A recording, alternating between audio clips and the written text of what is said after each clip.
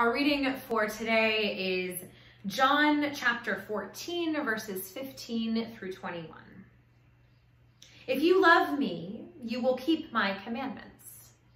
And I will ask the Father, and he will give you another advocate to be with you forever. This is the Spirit of truth, whom the world cannot receive because it neither sees him nor knows him. You know him because he abides in you, and he will be in you. I will not leave you orphaned. I am coming to you. In a little while, the world will no longer see me, but you will see me. Because I live, you also will live. On that day, you will know that I am in my Father, and you in me, and I in you. They who have my commandments and keep them are those who love me. And those who love me will be loved by my Father, and I will love them and reveal myself to them. The word of God for the people of God. Thanks be to God. My sermon today is entitled, A Spirit of Truth in a World of Fake News. So I want us to talk for a moment about print. Good old ink and paper. If you are a student, or if you can remember back to your student days, you might remember the name Johannes Gutenberg. Gutenberg was famous for inventing the printing press in 1439. Now, this wasn't the first method of paper printing. Chinese inventors created woodblock printing and movable type centuries before that. But the Gutenberg press remarkably increased the speed of printing. And I don't think it's hyperbolic to say that this invention changed the world. With the printing press, ideas could be spread far and wide. Ideas like those of Martin Luther, another name you might remember. Luther, who famously nailed those 95 theses to the door of a Catholic church, kicking off the Protestant Reformation. That revolution might have never gotten off the ground if it wasn't for the printing press. Suddenly, hundreds of people could read those theses. And perhaps more importantly, people could read the Bible, some for the very first time. The printing press also revolutionized how people received the news. Pamphlets, leaflets, and eventually newspapers could now be distributed to the masses. More people began to read and interpret for themselves. Now, I'd argue that overall this is a good thing. Yet, as long as there has been the printed word, there has also been fake news. For much of history, fake news has literally meant fake news. It has meant propaganda and sensationalized stories, stories which, it's important to recognize, didn't always stay on the page. These lies and falsehoods have led to horrific action against almost every minority group, from the Jewish people to Japanese Americans to enslaved populations to those of the Muslim faith. I won't go into detail, but the history of fake news includes some monstrous atrocities. So it was bad. But then came the internet. Now, I can't knock the internet too much because honestly, I'm of the age where I don't remember that much before the internet came into being. I also have to admit, I don't entirely understand how the internet works. I'm also indebted to the internet for many things, including funny animal videos and the ability to deliver this sermon to you today. But I will say that over the past 5 years, I've become increasingly worried about the internet. Because we now have two different kinds of fake news. There is, of course, actual fake news, as it has been throughout history, stories that are just outright false. Although technology has added some rather disturbing twists, edited photos, and deep fake videos, videos that essentially are seamlessly edited to make it seem like a person did or said something that actually never happened. It's becoming increasingly difficult for regular people to be able to determine what is real and what is not.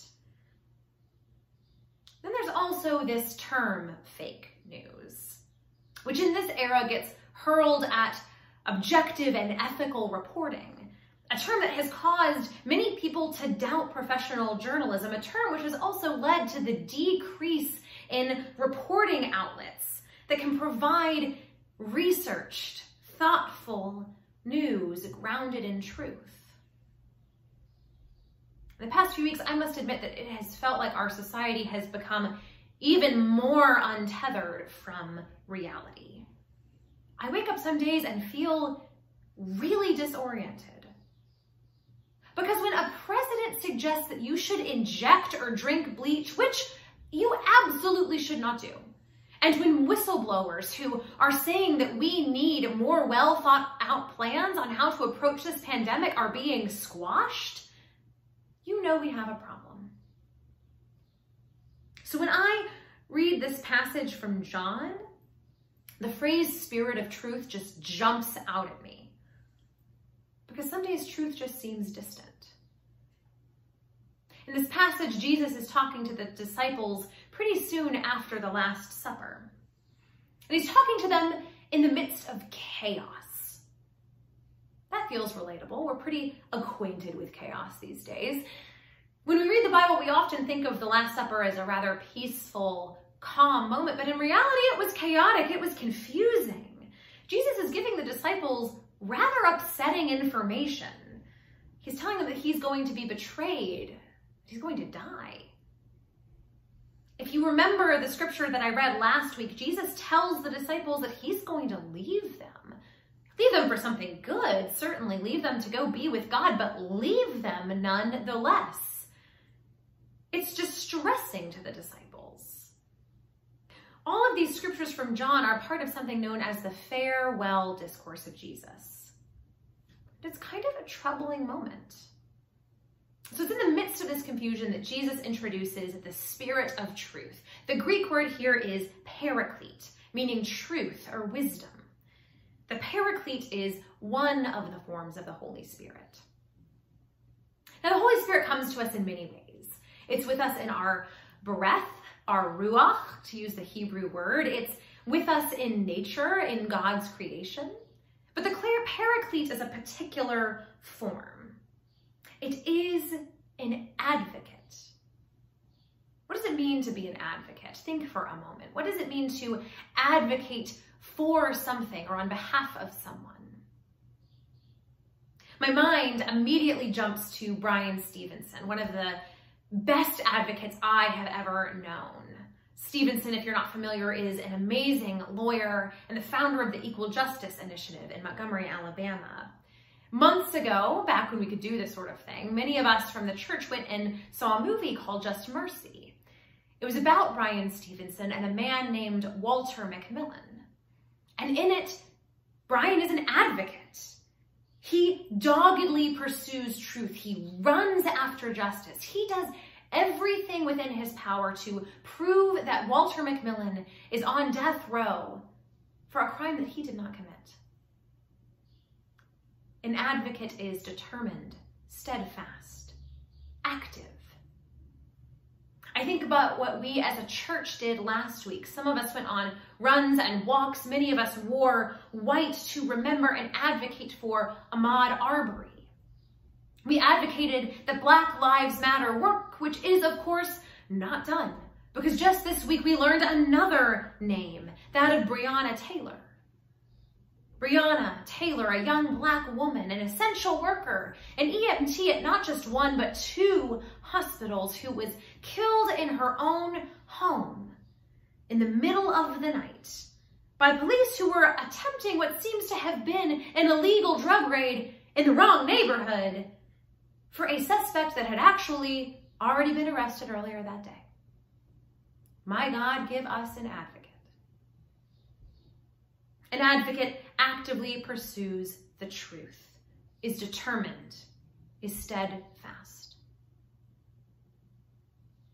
We know what a human advocate might do, their amazing work. But how much more steadfast, how much more determined are our divine advocates? Yes, advocates, plural.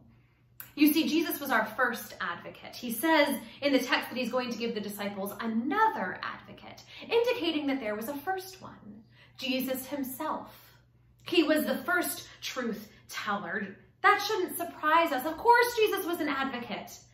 He stood with the poor. He touched the wounded. He healed the sick. He ate with the outcasts. He died for the truth. Jesus was the first advocate, but he could not stay here with us forever. So he gave us the Paraclete to be that everlasting advocate, one who is always with us.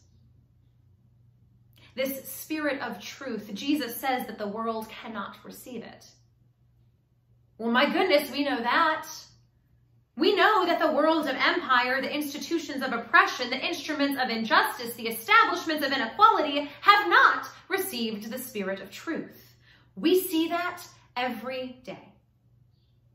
Yet Jesus says that he will not leave us orphaned. He will not leave his disciples and his followers alone in a world of fake news. Jesus will give this advocate, this Paraclete, which will help us be Christians, help us be people of truth in the world. Because Jesus knows that he's asking something difficult of his disciples. He's asking something difficult of us. It's hard to be people of truth, especially in a world and a time where so much untruth is around us. It's hard. But Jesus promises that we won't do it alone. We are called to be advocates. But don't be worried, because we have the advocate on our side, the Paraclete, the Spirit of truth. And what, you might ask, is that truth? It's love. Love is what is most true. We are made in love, born in love, wrapped in love, and we are called to act out of this love. That love can be a barometer for us, can be a compass. 1 John says, "Beloved, let us love one another," because love is from God. Everyone who loves is born of God and knows God. Whoever does not love does not know God, for God is love. Jesus says in John 13, "I am giving you a new commandment, that you love one another. Just as I have loved you, you also should love one another. By this you will know that you are my disciples, if you have love for one another." 1 Corinthians chapter 13 says, "And now faith, hope, and love abide, these three.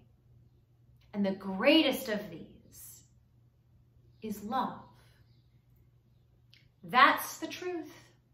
Love, that's Jesus. Love, that's God. Love. We have been given this advocate, the Paraclete, the Spirit of truth. Therefore, we can determine what is true and what is not and how to respond. When we see chaos, we love. When we see bigotry, we love instead. When we see fake news attempting to spread hate and derision, we advocate for love. When we see one another hurting, we love. When we worry about the future, we love. When we don't know what to do, and there are days that we don't know what to do, we try our best to love.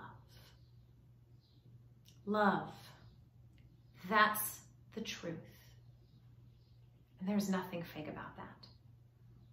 Amen.